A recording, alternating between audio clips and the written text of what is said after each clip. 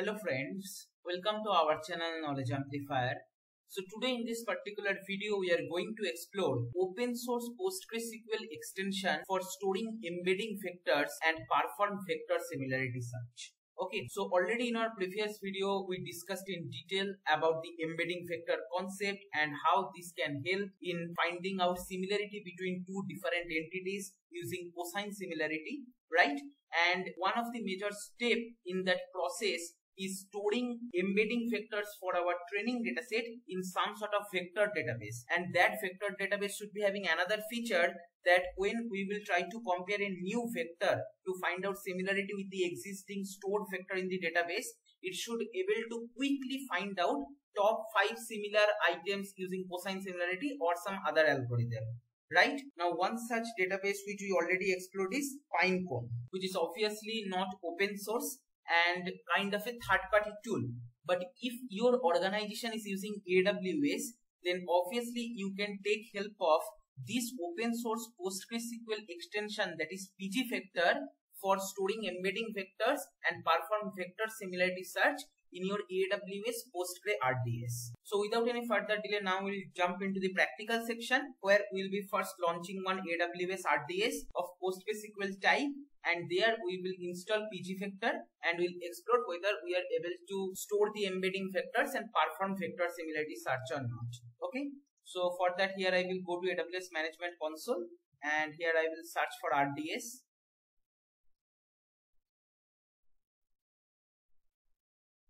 And here I'll go to database. Currently here you can see we are having no instance. I'll click on create database. And here for this demo, I am going to choose PostgreSQL, and engine version you can choose the latest one. I can close this window, and default version it has chosen is PostgreSQL 16.3-R2. Let it be as it is. Here this one we are doing for testing purpose, so I will opt for free trial because we are doing a POC. Database instance name database1, that is fine. Master username Postgre, let it be as it is. I'll be storing that in my this notepad file for future reference.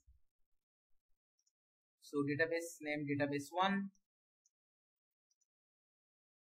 and then here master username Postgres, and then we need to provide a password also. So maybe I can give some strong password,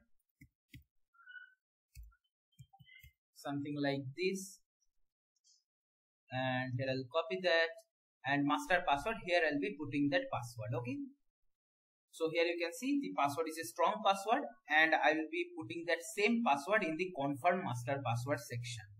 So here I have written that, and now because we are doing POC, so T3 micro is fine.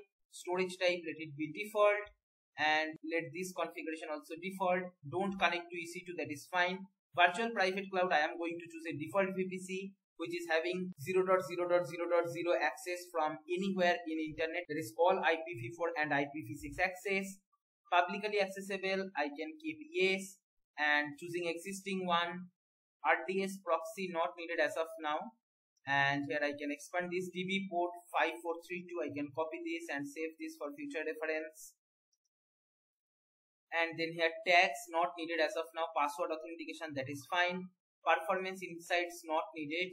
Additional configuration, here nothing needed. Database option, initial database. So here I can put some initial database name. So maybe demo yt pgvector testing, something like that. I can copy this and save in my notepad file. And then DB parameter group backup not needed. Okay, maintenance not needed, and this is our monthly approximate cost, but we will just do POC, and once this done we will delete that particular RDS, so we will not incur this much cost, no need to worry. And then here I will click on create database. Okay, right, so we need to wait for a few seconds till our database become up and running. So here it is giving some suggestion. I can close this one, and here you can see our database is in creating phase. We will resume our video once the database is up and running or available. Okay, so here you can see now our database is in available state. So let's try to enter in this database using SQL Workbench. You can use pgadmin or any other this sort of PostgreSQL interface, not a problem. So here let me do one thing. Let me just squeeze this particular window a bit and keep it in the center. Now here we will click on connect window, and here from driver drop down, here I'll be choosing PostgreSQL, and here I'm going to provide the host name. So in our case, for this database, the endpoint is this. This is basically the host name. So I'll be putting that here, and then port number. Port number is 5432. I'll be choosing and put that here. Then name of the database. So in our case, the database name we have given this one. So here I'll be updating the name of the database, right? Username. Username is Postgres. And then here password. This value will be put. Okay. And here keeping all other properties unchanged, I can click on OK. So here you can see it is connecting to database. And I can clear this screen, and here this kind of window will be getting. Cool. Now here let's see how we can add pgvector in this database for embedding vector storage and usage. So for that, this is the code which I'll be providing in the description box as well. So as a first step, what we need to do, we need to install the vector data type for this PostgreSQL database. So here create extension vector we need to execute, and here it is created. And now if you try to execute select type from pg type where type name equal to vector, basically this query will help us in understanding whether PostgreSQL is now supporting vector data type or not. Okay, so here if we execute, here you can see type name vector is available. So here I will be doing a commit so that if we are having timeout, then also these two codes will be committed. It will not be having a rollback option. Okay, so here it is committed. Now we can go to the next section. Let me copy these three codes, and this is how we can store the vector or embedding vector and do similarity search. So what we are doing as a first step, we are creating a table called test embedding, and here we are keeping a product ID as a first column, and the second column we are storing the embedding vectors of it. Maybe using AWS Backdrop Titan embedding model, you have converted any product comment or product description or product name to embedding vector. So suppose that we want to store, so that time this kind of table we need to create. So first step is done. Now we are going to store the embedding vector. So this is how you have to store. So first is product ID we are storing, and then the vector 1, 2, 3. So for Titan embedding, maybe you are getting 1500 dimensional vector. So you can simply insert that particular vector in this test embedding table like this kind of manner. Okay, right? So first element is basically ID of that product, and second element is embedding representation for product description or product comment or product name, etc., etc. For any particular feature related to that particular product, we are having the vector representation. So we can insert this in this. Okay, right? So now if I do select start from test embedding,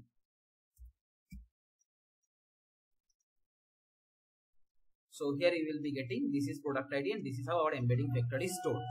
Okay. Now suppose we want to find out which vector is most similar with respect to our already stored elements using cosine similarity, right? So that time we can use this kind of query. Select product ID, comma, embedding representation if you want to get for the most similar vector, that one also you can extract. And now we need to find out for this unknown or new vector 3, 1, 2, which is most similar item. Okay. Now how to perform the similarity, for that different ways are available. If I scroll below, here you will be getting the complete list that supported distance function. This is L2, this is inner product, this is cosine similarity. So we are mostly comfortable with cosine similarity one, so I will choose that one. And here this is how you need to put the code. So this is the unknown vector for which you need to find out most similar items stored in the database, right? Now the cosine similarity computation will be doing with respect to the existing stored vector, right? That column name is embeddings. So with embeddings, you need to provide this symbol, and then you need to provide that unknown vector, okay, as distance. So this particular thing will be computing the cosine similarity between the stored embedding vectors and this unknown vector, and that is nothing but a distance kind of measure. If the distance is less, that means we can say that particular embedding and this unknown embedding is more similar, and if the distance is more, that means they are dissimilar, right? So the common theoretical concept what we discussed earlier also. From our table, and then we are ordering by this distance. Okay, right? So here I can basically execute this particular code, and here you can see with respect to the product ID 1, the distance is only 0.21, and with respect to this product ID 2, the distance is 1.25, right? So from this order by, we can clearly understand that the product with ID 1 is having most similarity with this particular unknown vector, which is not stored in our vector database. So not only we are storing the embedding vector, but this pgvector extension is helping us in calculating the cosine similarity as well, right? And if you want to find out that whether the distance values are coming correctly or not, so for that you can write a very simple Python code and easily understand. So here I can write a simple function def cosine similarity between two vectors if we want to get, and cosine similarity obviously, as we know, 1 minus cos theta or cosine angle between two vectors. And how we compute the cosine angle between two vectors in 3D? It is nothing but ai multiplied by bi plus aj multiplied by bj plus ak multiplied by bk, right? So that's what same thing we have done with respect to xyz coordinates multiplication, and then square root of ai square plus aj square plus ak square. That's same thing I have done. First we have squared using star 2, and then whole thing we have taken square root using star 0.5, and same we have done for the b vector as well. And the whole thing we are basically subtracting from 1. And how this formula we have derived, if you want to know, you can check the prerequisite link given in the description box. I have explained in detail how this particular formula came. Okay, so here I can execute this one, and now here I can provide two vector comparison. So let's consider 1, 2, 3 is the first vector. Okay, and the second vector is this one, which is unknown. And if we try to find out cosine similarity, this will be cosine similarity, not cosine angle. Here you will be getting the value 0.21, and that's what it is giving us. That means this particular symbol is basically doing that cosine similarity computation. If you want to compute the cosine similarity with the other vector, you can do that easily by replacing this. And here if I calculate, it is 1.248. That is approximately 1.25. So that's what we are getting here, right? So this way, by adding this simple vector extension and vector data type, you can easily perform vector similarity search in your PostgreSQL RDS only. You no need to opt for any other resource outside AWS, because often in organizations we need to take clearance if we want to use third-party systems, if we want to send the data to some third-party system, some HIPAA compliance, PHI protection, all those things comes up, right? But here this particular vector database is in AWS itself, where your whole data is maybe sitting in some RDS. There only you can install this extension and work with it.